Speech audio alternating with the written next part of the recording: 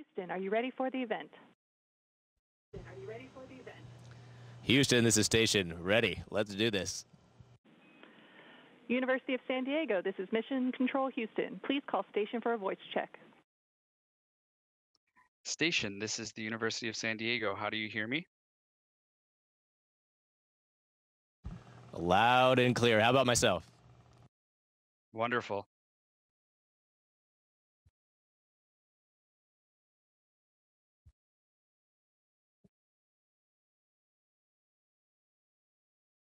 Matt, how are you? Having a blast hanging out in the Columbus Module International Space Station. Wonderful. Well, first of all, it's great to be on with you. Thank you so much for your time.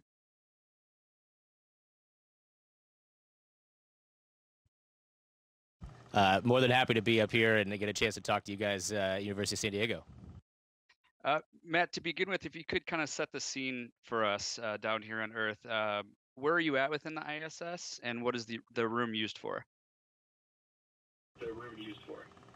Right now, we're in the Columbus module. It's a European Space Agency module, and the International Space Station is very much international. I'm sitting in the European Space Module. I'm actually looking past you and the camera to my crewmate Tracy Dyson, who's over in a Japanese module setting up some experiments, and Mike just flew by one of the U.S. modules. And I wish you could just be in my eyes right now and just see. I'm getting to talk to you guys. They're working pretty hard right now, crushing through experiments, which is most of what we do all day. In fact, I'm wearing these really tight cuffs on my thighs right now as we evaluate some of the fluid shifts that go inside the human body. We're trying to keep my fluids down in the lower part of my body today for an experiment. In fact, surrounded by all kinds of hardware we've been using all day today. So this is an orbiting laboratory. That's the scene. We got to have a really cool ride to get up here, but I think that sets the scene for you. Wonderful. Thank you so much. If you could walk me through what's an average day like for you and the crew on the ISS? One of the best parts about an average day is there's not really an average day. We've got an incredible group of folks on the ground and around the world, for that matter, that plan out our day for us. It's super convenient. You wake up, there's a computer screen that tells you what to do. It's down to the minute, and you execute. And most days, you know, I'm a laboratory technician. I'm setting up experiments for what we, you know, primary investigators, we call them, or researchers around the world that are coming up with new experiments for us to do. They work for years to set those experiments up. They launch them to space station, and we get to interact with them for maybe 10, 30, maybe sometimes an hour to make their experiment on space become a reality. Other times, I'm a technician, right? I'm fixing the space station to set it up for the next experiment, or repairing something that's broken. Or on Saturdays, I'm a janitor. So we're all kinds of different skills, and we're just following the timeline to execute. You touched on this, but if you could elaborate a little bit, your primary duties as commander of Crew 8. So my primary duties as commander of Crew 8 is first and foremost, it's a team effort to get a small capsule off Earth, accelerate it to 17,500 miles an hour to rendezvous with the International Space Station that's been up here for 20 years. So each of us on board the crew have roles and responsibilities to play. Mission Control Houston, Mission Control SpaceX all work really hard to get us up here. As commander of the vehicle, my job ultimately, that means that the responsibility of executing that safely falls on me in the end. That means, hey, knowing the procedures on the way up, reviewing them every now and then to remain proficient up here, and then providing an escape vehicle for us to go home if need be. And so that means reviewing the procedures. The other day we practiced, egressing ourselves into the Dragon as though we had to go home, and ultimately being responsible for the safe execution of getting us to the space station and back home again. Wonderful. You led me right into my next question. So what is something about space flight and this mission that you didn't anticipate? I know you talked just a couple of years ago about all the training that goes into a mission like this. What's something that you can point to that you hadn't anticipated, or something that was different from what you had anticipated? I mean, there's so many things that were different. I think something that's kind of understandable, maybe relatable, that comes to mind is you can't really just set anything down and expect it to stay there. And we'd learned in training that would be the case. They told us things would float. They told us things would disappear, but they really do all the time. And learning just to find a place, and now I'm worried when I go back to Earth, I'm going to be looking for Velcro everywhere because I really enjoy the Velcro on my pants and the Velcro on the ceiling up here. Yeah, and I see you demonstrating the microgravity with the microphone. That was very cool. Absolutely. Even the microphone has Velcro on it, so I could stick it to the ceiling or stick it to my pants or somewhere. Wonderful. You talked about the research, the daily research you're doing. Is there an overall experiment or a main experiment that the crew is responsible for during your time up there that you could talk about? There's experiments going on daily, so many that just to pick a few, I've been super interested in some of the 3D printing we've been doing, specifically tissues, like human tissues. Been working on 3D printing some cardiac tissues, some vessels. All that is super entertaining, but I think the ultimate experiment on space station is really ourselves. The more people we can get into space, the bigger the sample size we can get, so we can understand what happens to humans when they go to space and what happens to their body. And so the biggest experiment up here is really us. In fact, for 7 hours a day, I'm subject of a research experiment where they're taking all kinds of my eyeball pressures, my blood pressures, ultrasounds all over my body all day today. We are the experiment. Great, wonderful.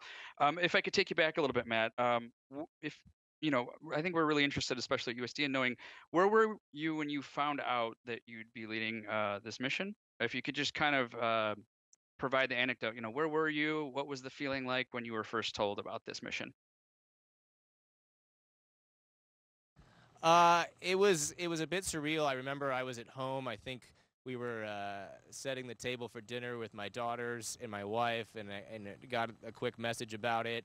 And you knew that it was coming at some point, but it's not really real until you're told. And so hearing that come through, I remember for a moment I just kind of walked away for a minute, and I sat down in our master bathroom on the bathtub for a minute and just kind of took it all in and be like, wow, this is real, this is happening, this is actually going to happen. But just had to take a minute or two by myself just to sit there and really ponder it.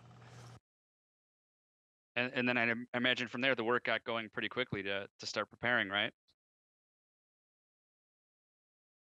Absolutely. I mean, we're always in training. We're always in Houston. All the astronaut corps is always in training and always preparing. But then the notch gets stepped up a bit as you increase your tempo, and the focus shifts from doing some sort of ground jobs to mainly focus just on executing the mission.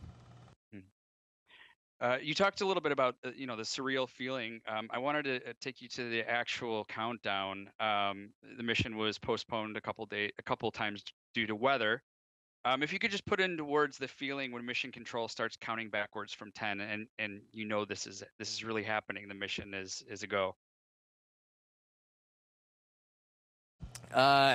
Managing what you're thinking and your emotions and all of these things in an operational environment has always been fascinating throughout my career. When you're going to go do something risky or something intense, there's always this flurry of emotions in the anticipation of the event, and oftentimes I found the anticipation a day or two or a couple hours prior far more difficult to manage than the actual event. Once you're in the event, it's game on. You're going to do what you've trained to do, and that countdown is just exhilarating. You're thinking, okay, I want to remember this moment for the rest of my life. So you're focused on seeing the things around you and feeling the things, and you're consciously feeling those things. I'm telling myself, okay, I want to remember this. I want to remember this, feel this, remember this, write this down later. But also super hyper-focused on the task at hand and remembering your procedures and your comm calls so that you can execute safely. So it's a bimodal distribution of emotions through there. What about when you officially safely docked at the station and that hatch opened? I think that was the first video that everyone back here on Earth received. Was the hatch opening and you and the crew seeing your colleagues for the first time. If you could briefly talk about what that moment was like. So it takes you a little bit back to training. We're training in 6-month intervals apart from people, and there's lots of international travel. And so I hadn't seen those crewmates of mine in, very much at all in the past year and a half. And it was, it's rough when you don't get to see your good friends for a long time. And now you get to be reunited with your friends by opening up a hatch and flying onto a space station. Like, I don't think you can capture how good it is to see old friends like that you've been wanting to see for such a long time. And we flew through the hatch, and it just instantly ended up in a cluster of hugs. Wonderful. Other than misplacing instruments, what has been the toughest part about getting used to life in orbit? I don't think it's too different from any major move or change in your life on Earth. And so anytime you maybe pick up your house and you move somewhere else, or you go through a major life change, it's just the adaptation of just setting yourself into a new routine, getting established in that, and getting comfortable with that. Anywhere you go, it was very similar coming up here. Okay, I got a new routine. I got to do this when I wake up. I got to go to this spot. I got to do this thing. I got to manage my stuff this way. I'm going to keep my spoon there. Like all of those little pieces, getting yourself set in a routine takes a couple weeks. But it's not unlike moving on Earth or a major life change on Earth. What's been your favorite part so far? Oh, so many things. And that's tough because there's so many future things that are going to happen too. I love flying the Dragon. I'm super excited to go fly. We're going to go fly in a week or so. We're going to go undock from the space station and orbit around and come back and redock on the top part of it. That's super exciting. There's all these operational things that are super exciting, like spacewalks or doing certain experiments. Or the other day I got to take a picture. We were deploying CubeSats, and that was exhilarating. I took like 800 pictures of CubeSats being shot out the space station. Those operational things are super exciting. But really the day-to-day of getting to fly everywhere you go, like since you're a kid, you've dreamed of flying. Most kids I know dream of flying, and I get to do it all day, every day, just to go to work, to go, like after this, I got to go get a drink of water, and I get to fly the whole way there through the space station. I have a couple of USD specific questions for you. What would you like to say to undergraduates and everybody else here at USD who may have dreams of following your footsteps and becoming astronauts and engaging in spaceflight? Oh man, there's so many pieces of advice, but I think the simplest to really understand is just go do what you love. Spaceflight is just on an exponential curve of growth right now that's insane, and we're going to need everyone. We need all types, all backgrounds, all kinds of experiences. We move ourselves to the moon and into Mars. And so in that vein, go do what you love, go do what you're passionate about, and then it will never, ever in your life feel like work, and you just get to do what you love every day. So pursue those things. You'll also be much better at things if you love them because you'll work harder at them. And so go do those things, and then come join us. Come join us on the moon. Come join us when we go to Mars. Wonderful. A couple more for you, Matt. I think a lot of people are interested to know what the solar eclipse was like from the ISS. I know it looked very different than down here on Earth. If you could briefly explain that. I think a general piece of advice is there's a certain number of events in your life that you just know are going to be ones you're going to want to remember forever. And I received advice a long time ago from someone that's a much longer story about taking time to take mental pictures of events, and not just a picture with a phone or a picture with a camera. And these are one of those events that I walked into knowing, okay, I want to just experience this. I can very clearly remember the birth of both of my children. I can very clearly remember some moments in the Navy that I wanted to remember. And so walking into that, the same attitude, and just wanting to go look out the window and see it. And it was amazing. I've seen eclipses from the Earth. They're awesome. But being able to see it from this perspective, it's just this very dark cloud. And one of my jobs was to take pictures from the wharf, and had all of these expectations about how to do it, and just was thrown off by how many f-stops it changed the camera. And that's a nerdy term, but how many f-stops was completely unexpected how dark it really was. Wonderful. Matt, we're celebrating our 75th anniversary this year. There's a lot going on. Everybody back here was hoping that you could provide a shout out to toreros here at Alcala Park and around the world. If you're okay with that. Yeah. Wonderful. We'll give you a shout out, of course. I'm NASA astronaut Matthew Dominick, here on the International Space Station, University of San Diego class of 2005. To all of my Toreros at a color park and around the world, congratulations on 75 years. Go Toreros. Wonderful. Thank you so much, Matt. That'll make everybody really happy. I have, I believe, one more for you. One more. A lot of people have asked me that they wanted to ask you, what's on an astronaut's bucket list? So you've traveled to the International Space Station. I know you've talked about this is step one, but where do you go from here in your perspective? Oh, man. Where do you go from here? You've focused so long on getting here to the space station for so many years, and so many friends and family have sacrificed and contributed to me getting here. Now, for me, it's all about giving back when I go back home to the max extent practical. You take so much in your life, and you want to give back more than you've taken in your life. So it's all about giving back when I go home, and it's seeing the Earth. Here you realize how thin the atmosphere is and what very little separation humans have from space and the fragility of our civilization. So want to give back, but also want to go see the world. Like, I've been orbiting over parts of the Earth that have just been absolutely inspirational looking outside. There are parts of the Earth I'd never thought to travel that I want to go see. Like the western side of South America looks wildly fascinating from space. I just want to go see it myself.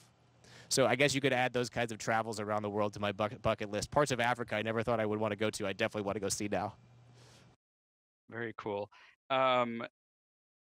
You demonstrated microgravity with the microphone. Before we sign off here, is there anything else you can do? There you go. Give it a little spin, or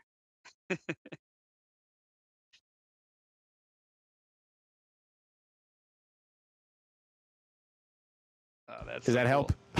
That's wonderful. That's wonderful. Matt, thank you so much for your time. Again, everybody back here is so thrilled and proud and has been following your every step. In particular, the engineering school, everybody over there is just so psyched and has been following the mission so far every day. So we all appreciate your time and safe journey. Thank you so much. Go Toreros. Thanks, Matt. Take care. Station, this is Houston ACR. Thank you. That concludes our event.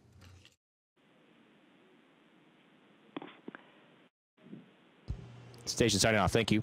Thank you to all participants. Station, we are now resuming operational audio communications.